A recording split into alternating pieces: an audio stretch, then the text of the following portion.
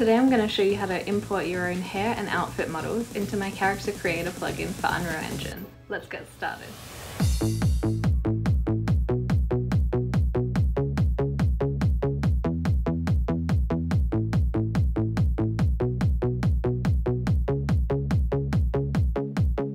The first thing you'll need to do is download my Blender template characters.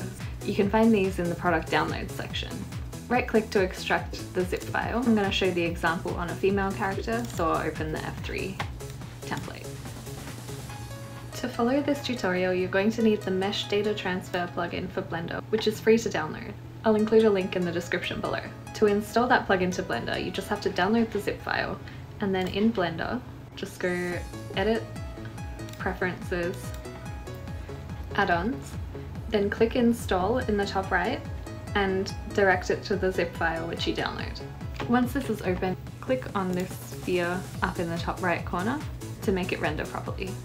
Let's say for example that I have this bikini model and I'm going to transfer this over to the F3 system and bring it into the Character Creator.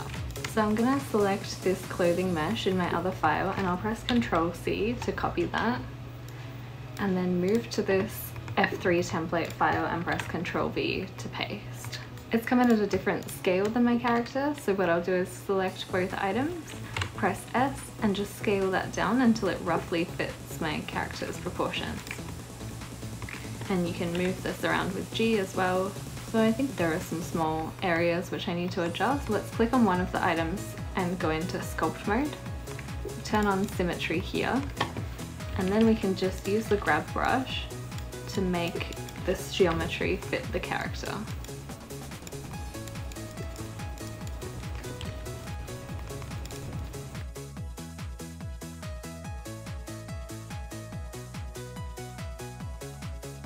Once everything's fit properly, we're just going to rig it to the skeleton. Select the item of clothing and then shift click on the bones so that you have both the clothing and the skeleton selected in that order.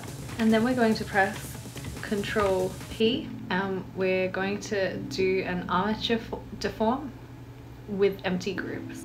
Next we copy the skinning from the body. So you'll notice in the template file there's an object which is called F3 master. This is what we use to transfer the skinning across to the clothing items. So click on that, hold shift to select the clothing, and then in the top left go into the weight paint menu, click on weights, transfer weights, and then expand this menu at the bottom here. On the bottom left, click on nearest face interpolated, ray radius, you can set that to 1, and make sure this is by name. These settings are really important, otherwise the weights won't copy across correctly. Now to test it out, we can go into pose mode and we can rotate the torso. If you want to see the bones, you can make this transparent by clicking this icon in the top right here and just press R to rotate it, and it should stick to the character. You can use this to make sure there's nothing strange happening with the deformation, like around the shoulders or the arms. If it looks okay, you can leave it as it is. Otherwise, if anything needs adjusting, you can click on the object, go into weight paint mode, and you can paint the weights here. I recommend only changing them very minimally because the character avoids any clipping by having the weights be very similar to the body underneath. If you've posed your character, you can reset the pose by pressing A in pose mode to select all the bones, and then go under the pose menu, clear transform all. Now I'm just going to do the same thing for the lower half.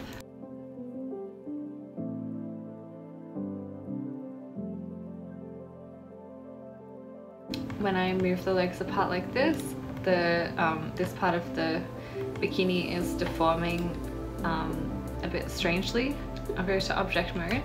I'll select the skeleton first, then I'll select the object, then I'll go into weight paint mode, and that means that I can now control click on the skeleton to adjust weights here. What I'm going to do is reduce some of the weight that's being distributed to the leg bones. I will click on the pelvis bone there Then I'll make the weight 1, but I'll turn the strength down, so I'm only painting a little bit. Before we paint anything, we want to make sure that we're using the correct settings for the painting brush. This is where some things can go wrong with weight painting. In the top right of the screen, click on options and make sure we have auto normalize selected. This will make sure vertex group add up to 1 while weight painting, so you're not over or under a weight amount of 1. Then go to the brush setting. This is where we can choose whether or not the brush radius is a sphere or if it's projecting the weight all the way through the mesh, including painting everything behind where your brush is on the screen. So imagine your brush as like a ray, and if you click. So for this, I don't want to paint the back. I only want to paint the bit here that is incorrect. So I'll make my brush a sphere. I'll increase the radius a little bit. I'm just gonna make sure the strength is quite low and paint this bit here. And I think that's the best it can be. Go to pose mode again, press A and clear all transforms. So now that we've adjusted all of the weights, we need to transfer the body customization morphs over to this item of clothing so that the sliders, for example, like the chest size slider, the weight slider, all of those sorts of morphs are going to work with this clothing. So for this, we're going to use the mesh data transfer plugin that we installed earlier. If you click on the clothing item and go to the object data properties panel here, which is the green triangle, on the right hand side, you should find a drop down that says mesh data transfer. For this source, use the eyedropper to select the body shapes mesh. Then we're going to change the sample space to world and click on transfer shape keys. You should notice all of the shape keys are added above, and you can test them out by just dragging the slider. So here's, going to adjust the chest size, the weight, and others. I recommend looking through all of the shapes and just making sure that there's no clipping. Increase it to 100%, then go to the body shapes and increase it to 1 there as well. We can see there's a little bit of clipping here, so I'll click on the chest size pose target on the clothes, go to sculpt mode, and making sure that I have this shape key edit mode active, I'm going to use the grab brush with symmetry to just adjust this and make sure that it's not clipping.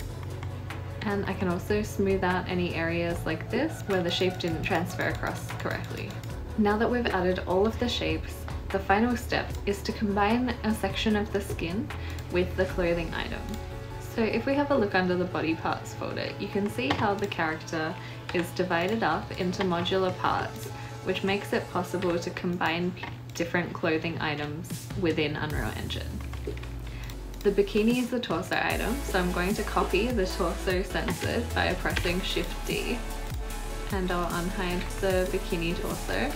Before I combine them, I need to make sure that the UVs have the exact same name, otherwise the materials won't show up correctly in Unreal Engine. So I'll click on the bikini, go to Object Data Properties, click on UV Maps, and I can see here that it's named UV Map. When I click on the skin, that's also named UV Map, so that's okay. But if it was named something else, I have to rename them to make sure it's exactly the same. Now I'll shift click both objects and press Ctrl J to combine them together. Now finally I can import this to Unreal Engine. I'll unhide the skeleton, click on the clothing item, then hold Shift and click on the skeleton. I'll go to File, Export, FBX, and then the export settings are going to be really important. You need to make sure it's limited to selected objects only. Only armature and mesh are selected here. Scale is 1. Apply scalings all local. -Z forward, Y up. Make sure apply unit is off. Tick yes to use space transform and apply transform. Under the geometry, make sure apply modifiers is on. Under armature, check these primary bone axes, and very important, make sure you're not adding leaf bones. And I'll export FBX. Now over in Unreal Engine, I can import my items. So I'll go to Base, Models, and I'm going to import it here. So I'll just drag this into the content browser. When importing, select the correct skeleton, which is going to be SK Mannequin. We don't want to import animations, but we want to import the blend shape. So click the Advanced window and click on Import Morph Targets. Under Normal Import Methods, choose Import Normals. Under Create Physics Asset, turn that off and select the PA Quinn Physics Asset. And when you scroll down, under Material Import Method, click Do Not Create Material and turn off Import Textures. Then import all. We can quickly check if this is working by dragging one of the blueprints into the main character creator scene, dragging them under Actor, and then just zeroing out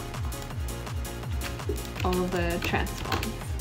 Then click on the blueprint, go to the torso, and we'll go back to models and just drag our new bikini mesh in here. Click on Apply Instance Changes to Blueprint. And we can see that it's working with the character. Now we just have to set up the material. So I'm going to go to the materials folder and I'll just duplicate an existing material. I'll call this My Bikini Naomi. And I'll go to the textures folder and this is where I'm going to import the textures. Then I'm going to go to my materials panel and open up that Bikini Naomi material we just made. Drag the textures, open the skeletal mesh, find the material slots and add the bikini material here. Press save. Now the material's been added. It's best to make the material color grey because then you can use masks to control the color. You can look at my other clothing materials for an example on how to do this. The last thing that we need to do is to add this new item to the Character Creator interface. To do that, we're going to go to Character Creator, Blueprint. To do that, we're going to go to Characters, Wardrobe Items, and open the wardrobe you want to add it to. I'm going to add this to the Deluxe Torso Meshes. You can right click here and insert a new row. I'll double click to name this, so I'll call it Torso Naomi. I'll make this a torso item in the mesh wardrobe type. Display name will be Naomi Bikini.